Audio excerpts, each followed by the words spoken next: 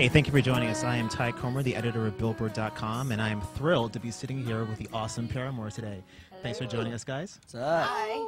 Now, we're here in a secret conference room at NBC Studios where the band is just about to film a performance for the Jimmy Fallon show tonight. So tune into your local listings to find out when you can see that. But right now, the band is going to be taking some of your questions live. The way this works is you tweet your questions into Billboard.com using hashtag BBLiveChat.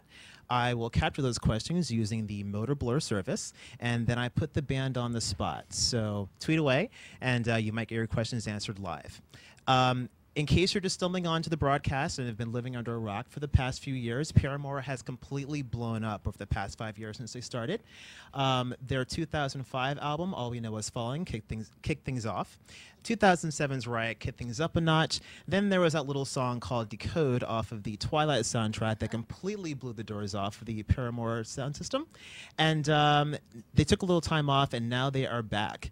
They have a brand new album, which was called Brand New Eyes, that came out in 2009, went to #2 on the Billboard album chart, and they just started a world tour that's going to take them all across the globe, including your town this summer. So before we get to the tweets, I want to talk about that. How's the tour going so far? It's good. We're only like 2 dates in, and the show's been amazing. We're hitting a lot of cities that we've never been to on this tour, and it's our first U.S. tour of the year, so having a blast.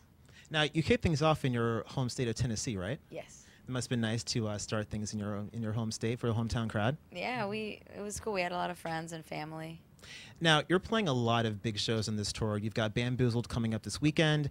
There's some big European festivals happening throughout the summer. What are some of the dates that you're really looking forward to playing? Well, yeah, we're really excited about Bamboozle. I mean, we've played that festival a lot.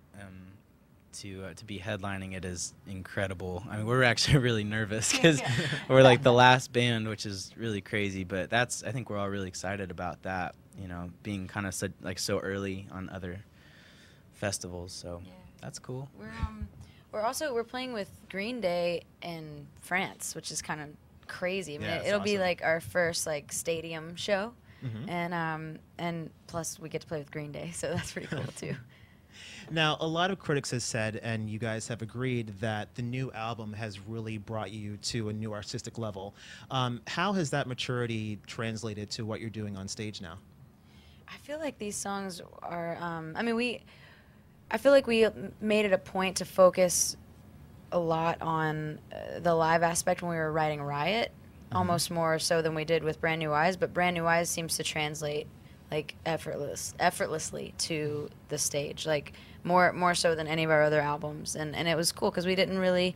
I mean, it's not like we weren't thinking about it because we are a very live band. Like that's we're really passionate about our live show, but these songs just really naturally came together and work so good live. It's amazing. And I feel like there's a lot more parts that are like sort of sing-along type of parts with our fans, for like, I don't know, they're really interactive and fun to play. Mm-hmm.